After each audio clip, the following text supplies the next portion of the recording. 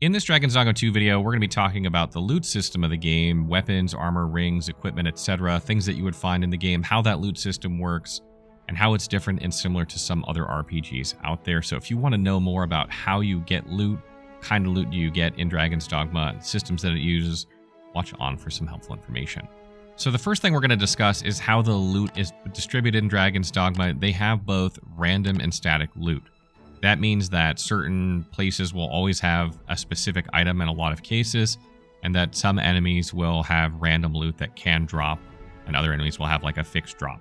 Also, there are vendors in the game that will always have like a plethora of things you can buy, and sometimes their inventory updates depending on what you're doing throughout the game. So you can have both random and static loot that's distributed throughout the world, and it really just depends on what you're trying to get. The second thing worth mentioning is that weapons and armor in Dragon's Dogma are not equal, meaning that there are definitively better weapons and armor than, other pieces. This isn't Dark Souls where every weapon is viable and some weapons are just balanced in a different way and maybe they attack faster if they do less damage, etc. It's kind of a Final Fantasy system, where you get the wood sword, and then the iron sword, and then the silver sword, and then the gold sword. There are better and better equipments throughout the game, and it is true that there are some equipments that are similar to each other with different effects, but there are definitively better ones than others. So you're not going to be like making a build with the first sword you find in the game. You're going to be swapping that out for something better, very quickly as soon as you can. So just keep that in mind. Additionally, there are some weapons that have inherent status effects on them, like they can set enemies on fire by attacking or set like other status effects. And also note that equip weight on weapons is also important, how much they weigh, because, as we've discussed in other videos, stamina management is such a huge part of Dragon's Dogma. Just because a weapon does more damage, maybe it's extremely heavy, and that just doesn't work for you. So there are other factors to, keep in mind, but generally speaking, you're going to be going with the one that does the most damage. And another thing worth noting is that each vocation has a unique weapon type that's only available to their vocation. So a lot of your vocation comes down to the weapons that you're using. For instance, archers are the only ones that can use bows. Magic archers have a separate type of bow available to them, and thieves have daggers, and they're the only ones who can use daggers. So if you're playing a thief, you're just on the lookout for better daggers, and that's what your strategy is. And if you're playing an archer, you're going to look out for better bows. And the playstyle of your vocation is obviously revolves around that weapon type. It kind of reminds me of Monster Hunter in that sense, where you pick a weapon, and that's kind of the playstyle. You don't really have a class, but in this sense, you pick a vocation, which kind of tells you the weapon that you're playing. And there are only 3 exceptions to this, which is that the warrior has hammers and greatswords, but these are unique to the warrior. No other class can use them. The fighter has maces and swords, which again are unique to the fighter. No other class can use them. And then you have the warfarer, which can use a mix of different weapons from different classes. So that's the 3rd exception. And also something that I find particularly Monster Hunter-like about the weapon and armor system of Dragon's Dogma is that you upgrade your weapons and armor by farming materials from enemies in the game. So you're going to be able to go to the blacksmith and upgrade your equipment to make it stronger and deal more damage. And depending on what weapon you have, it's going to determine what materials you need in order to upgrade it, and then you'll have to go farm those enemies to get that upgrade material, and you'll have to spend some gold as well.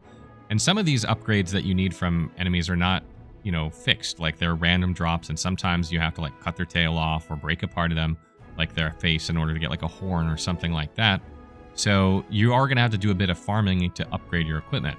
And the other thing, again, that reminds me of Monster Hunter, this whole video is about Monster Hunter suddenly, is that there are different upgrade paths that you can choose for your weapon that will focus on specific aspects of the weapon. For instance, they might make the weapon heavier but increase the physical damage, or maybe they increase the magic damage of the weapon but not the physical damage.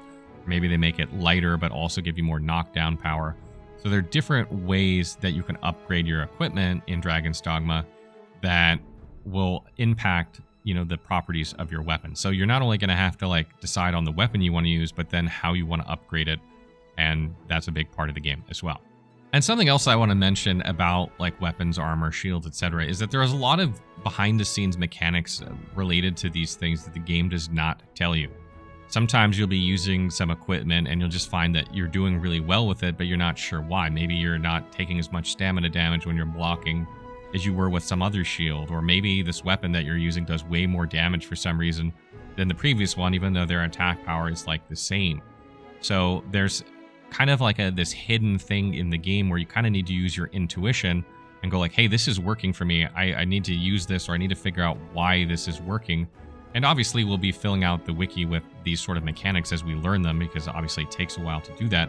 But that will be there on the wiki when we have all that information to help you sort of understand why that's happening for you. And there are also damage types in Dragon's Dogma. So like some weapons deal strike damage, some weapons deal slash damage, and that can be more effective or less effective to an enemy depending on what their resistances are. For instance, if you're attacking like a golem or something that's really hard, slashing might not be as good as strike, or maybe like a skeleton might be weaker to strike damage than slashing. So there are some nuances there also. And also, like, there are other damage types beyond strike and slash. Like a weapon, there are some weapons in the game that maybe have like ice damage or fire damage or something like that. So you can find, you know, bows or melee weapons that have these other damage types on them that make them kind of separate from other weapons, which just, you know, adds a little bit more variety to the game. And the last thing to cover is that there are 2 ring slots in the game. You can equip 2 rings at once, and you'll find these throughout the game, either by buying them or from doing quests or from defeating enemies or looting treasure chests. And it's been a while, honestly, since I've gone back to a game that's had 2 ring slots. Elden Ring's kind of spoiled me in the later Souls games with 4. I remember the original Dark Souls game had 2 as well, and that was kind of rough. So you're going to have to make some hard choices about what rings you want to use in the game, and obviously we'll have recommendations for that in our guides coming forward. Keep that in mind, that you're only going to have 2 rings, so you're going to have to make tough decisions about that. So all in all, I really like the loot system of Dragon's Dogma. It reminds me of like somewhere between Monster Hunter and Dark Souls, where you definitely have better weapons than Dark Souls, like in terms of upgrades. There's clearly definitively better ones, but also there are a lot of different viable options, and you know, you can farm some weapons, you can buy weapons, you can go to certain places to get weapons. You're getting loot and gear like all over the place, and it's just a really good system in my opinion. It has something for everyone, and I do really enjoy upgrading my equipment and going to farm upgrades. You do fight a lot of monsters in the game, shockingly. So getting these upgrades and materials for them happens quite easily, I find. Like, unless you're upgrading many, many different weapons, then it's not too much work. It's not like super grindy, I don't feel like. And it can be a lot of fun too. It's just kind of relaxing to go out on the landscape, kill some enemies, and farm some stuff. So hope that you guys enjoy that loot system. But I'm just curious, for those of you out there who weren't familiar with this loot system, for those of you who haven't played Dragon's Dogma before, what do you make of it? Is it something that you think that you will enjoy? Is it missing something? Is it too complicated? Let me know in the comments below.